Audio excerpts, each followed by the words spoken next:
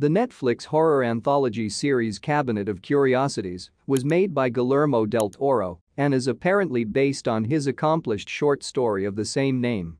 8 episodes make up the first season, with each episode conveying a distinct story. The first episode of the series, Lot 36, is a teleplay that Del Toro and Regina Corrado co-wrote based on Del Toro's own story. In Lot 36, Nick Tim Blake Nelson, a frustrated and unfortunate storage hunter, places the winning bid for the title storage unit. He is unaware that the aforementioned team has sinister secrets. The first Gulf War's early years serve as a backdrop for the storyline, adding another level of meaning to the tale. Here is all the information you need to know about the first episode of Cabinet of Curiosities and how it ends. Spoilers ahead.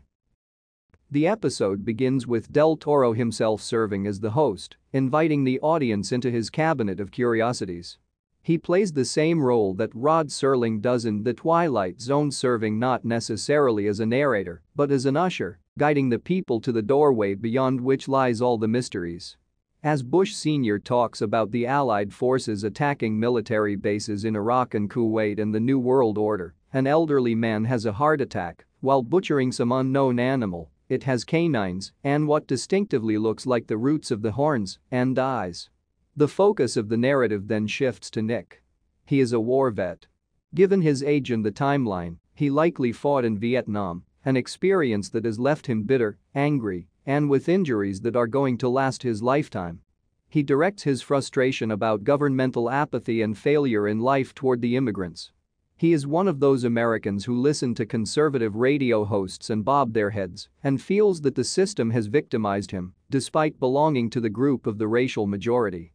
Nick is also under a mountain of debt and knows he will be in serious trouble if he steps back over the district lines. But desperate times call for desperate measures. He wins the bit on Lot 36, which originally belonged to the elderly man from earlier. Nick finds a photo book that reveals that the man had ties with the Third Reich. But what catches his interest is a gold candelabra, along with 2 exquisite chairs, a decoration made out of human hair, and a seance table with real inlay. Are Nick and Roland dead? When he asks Eddie, the owner of the storage facility, for contacts after realizing what he has discovered in the storage could be of significant worth, Eddie refers him to Agatha. Roland also meets Nick through Agatha. Agatha expresses genuine interest in the seance table, despite her desire to purchase the other items. The table's hidden chamber opens when she unintentionally presses a button, exposing 3 books. Liber Primus Daemonia, Liber Secundus Symbolica, and Liber Tertius Perlipsi. Roland mentions the 4th book, Liber Quartus Sacramentum, when he first comes. Nick leads the other man to the storage area after Roland guarantees him $300,000 if the 4th book is discovered. As they begin to look, Nick realizes that his initial assumption about the total area of the unit was accurate. A room inside a room was created by the previous owner using artificial walls inside the unit. Through one of the walls, Nick and Roland are able to enter a small passageway. They immediately notice a terrible scent. Before entering a smaller room, where they discover the skeletal form of what once was a woman, they notice crosses decorating the walls. The demon that is wriggling around inside her skull has eaten away her face, leaving nothing behind. When Nick notices the 4th book, he disregards Roland's advice and steps inside the floor's painted pentagon to break the seal. Roland is devoured by the monster after it awakens. Nick reaches the door in his attempt to leave. But Amelia, the woman who used to rent another lot that Nick now has access to, shuts the door.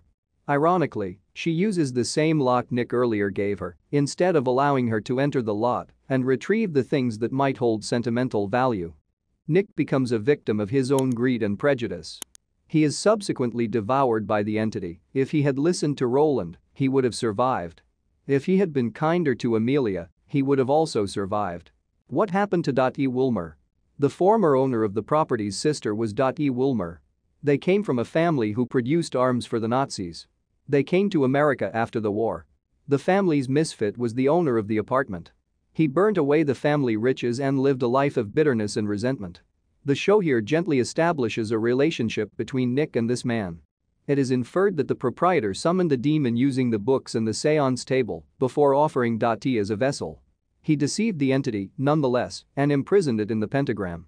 Most likely related to his visitor, as well as the food he brought in, was the strange ritual the owner carried out each time he entered the unit.